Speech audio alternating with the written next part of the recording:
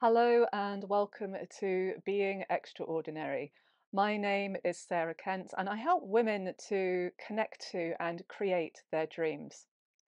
In this series of videos, we've been exploring how we can build our resilience. And in today's episode, I'm going to talk about competence and how we can use it to help us become more resilient.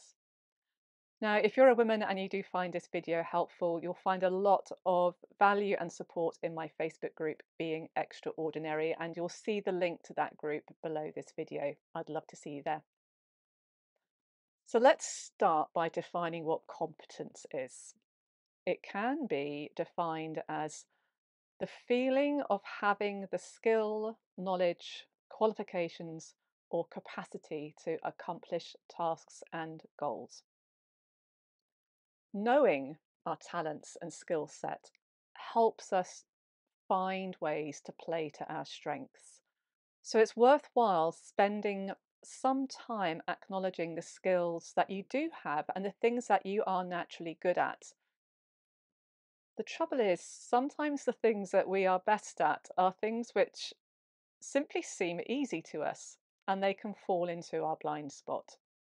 So, one way to help identify these innate skills is simply to ask a friend to tell you 3 to 5 things that they really like and respect about you. Knowing the areas that we're already skillful or competent in can actually boost our self esteem and feelings of capability. And this, in turn, encourages us to try things which are a little bit out of our comfort zone. We can also choose to find ways to nurture our existing strengths and talents so that when the unexpected happens, we've got more ways to respond.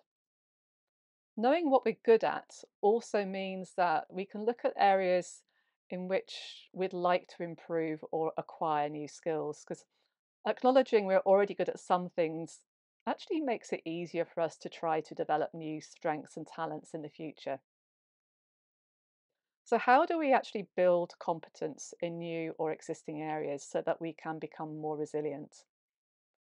Here's a small exercise which can help you to do just that. The key thing here is to make it as easy as possible and to acknowledge that over time, even small steps and changes can add up to something big. So take a moment and identify something, a skill which you'd like to become more competent in. It might be a specific skill which would help you towards a goal or would help you at work. Now, remembering to be your own best friend and to focus on things which are within your control, answer these questions. What tiny steps can you commit to making right now towards developing this skill that you are perhaps 80% confident that you could do? Write a list of these very specific tiny steps. Okay, so now you've got your list. Now pick just 1 or 2 tiny steps at a time to focus on. Write what you've chosen down and have that somewhere obvious, whether it's on your phone notes, your diary, a screensaver, or a post-it note. Just have it somewhere as a reminder.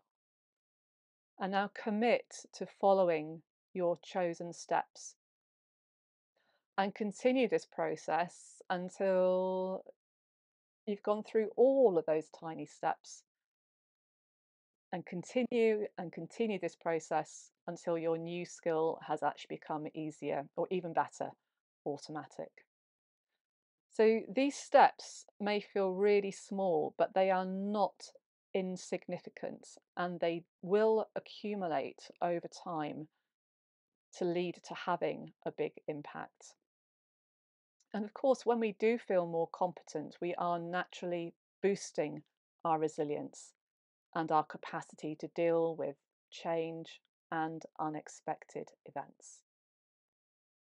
So I hope you found this useful today, and I'd love to hear from you in the comments if you tried out that little exercise I just shared. As I mentioned at the beginning, if you're a woman who has a dream and you'd like to be in a community of other extraordinary women, I invite you to join my Facebook group, Being Extraordinary. There's a link in the description below this video. And if you join right now, there is a free mini audio class for you to download inside the group. I'd love to see you there. I'm Sarah Kent, and until next time, be extraordinary.